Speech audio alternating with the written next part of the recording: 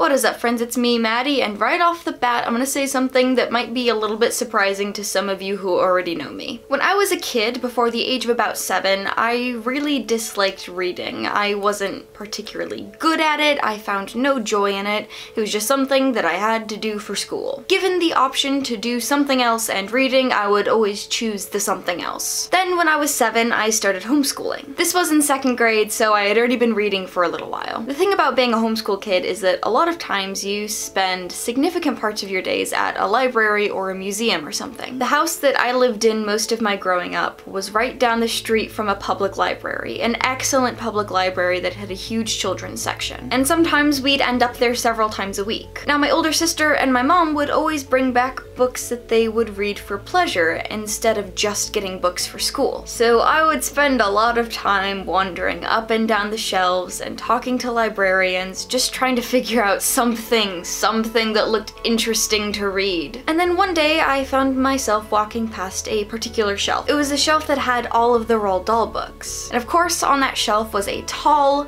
pale yellow book called Matilda. The 90s film Matilda was one of my favorite movies at that age, and I had no idea that it was based on a book. And also the illustrations that I saw flipping through the book for the first couple seconds that I had it in my hands were really exciting because they were interesting and in a new style that I hadn't seen before, and I was super into drawing as a kid, so that got me excited. Even though I loved the movie, and I still do, I quickly discovered that I loved the book even more. I kept reading it over and over and over, and I would check out all the different copies that they had from the library. The library had 5 at the time. 2 dark blue ones, 2 pink ones, and 1 yellow one. The yellow one was my favorite. Nearly every time we went to the library, I would check it out and read it. I started reading it so many times that I got a notebook to keep a tally, and I set a goal to read it 50 times by my 12th birthday.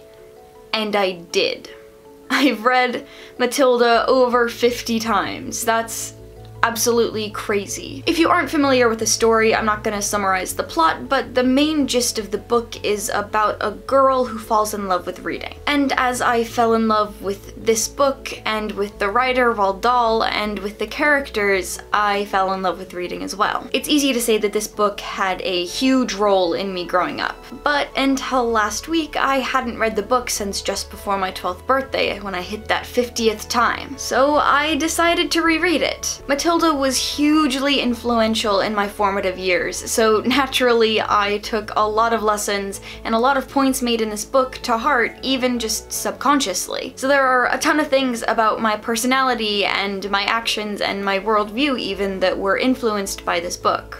So it was really fun getting to discover the root of those elements of myself, or even just be reminded of things that used to be important to me. One of the big things is the love of learning and curiosity and discovering. This is, of course, a huge part of my personality, as you guys can see by any of the videos that I make, but it was so lovely getting a little window into what that was like for me as a kid. Just getting excited and obsessive about something and wanting to share it with people. Because of a couple health issues I had growing up, I was really small for my age. So if you had met me at about age 7, you would have assumed I was around 5. In the book, Matilda is supposed to be 5 years old, but she's also supposed to be small for her age. But that never stopped her from being powerful or mature or intelligent. And as a tiny kid who was always assumed to be younger than I really was, that was really nice to have. The book also has a lot to say about kid power, which I love, and even as I've gotten older and stopped being a kid myself, I still think that kids are just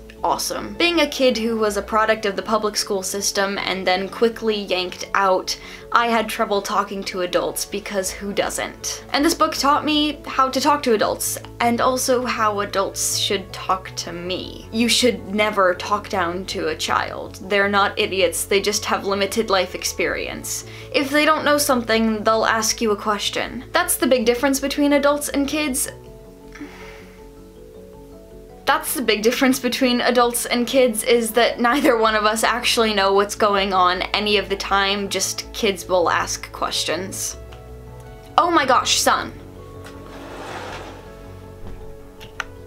Oh, the light needs to stop changing. Oh my gosh, why is it so bright? Why did you decide to come out right now, sun?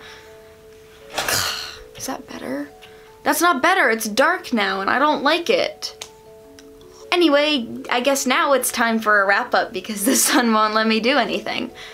If you had a favorite book when you were a kid, I highly, highly recommend you reread it because not only will you learn a ton about yourself now, you'll also remember a lot about yourself that you didn't realize when you were a kid. But wait, don't click away yet, it's time for the fact of the day. Woo! Ow, I sat on my knees for too long and now both my feet are asleep.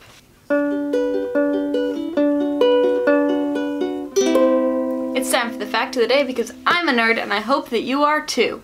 Woo! And today's fact of the day I have to read off my phone because it's a really long number. Google estimates that the amount of books that have ever been published is, drumroll please, 129,864,880 books. That is so many books, I will never be able to read all of those books. Even if from this very second I dedicated my entire life to reading books, I would never be able to read those. That's kind of sad. Anyway, that is all. Bye!